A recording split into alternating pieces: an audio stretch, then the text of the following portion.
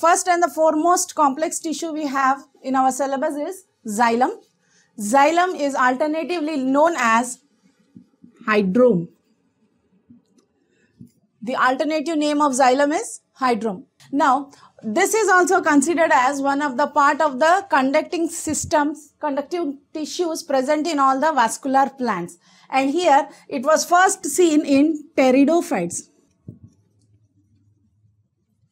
Xylem was first observed in pteridophytes. Now, what is the basic function of the xylem? It is useful for the conduction of water.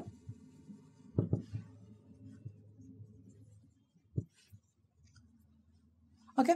Now, this is also, in addition to conduction of water, it also helps in the mechanical strength of the body, plant body. Provides the mechanical strength. And this term xylem was first introduced by an anatomist, Nageli, in the year 1885. So, we may get questions like, what is the alternative name of xylem? Who introduced the term xylem? Nageli gave the term xylem in the year 1885.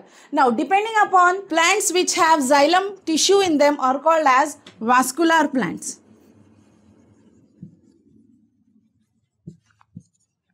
Now, depending upon xylem vascular plants, and these are also called as, vascular plants are otherwise called as tracheophytes. Okay. Now, depending upon the function, depending upon the origin of the cells, xylem is of two types. Those are, depending upon the origin of the xylem tissue, it is of two types. Those are primary xylem and secondary xylem.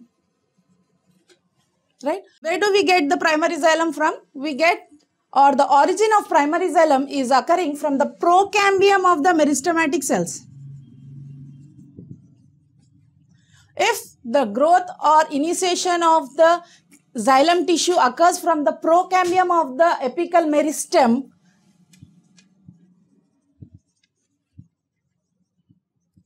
then this type of xylem is called as primary xylem. And again, this primary xylem is again of two types. First one is protoxylem. Second one is metaxylem.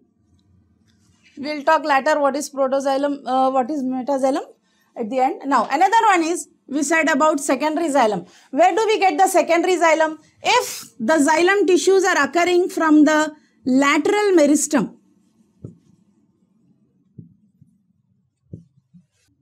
If the initiation of xylem tissue occurs from the lateral meristem, then that type of tissues are called as the secondary xylem.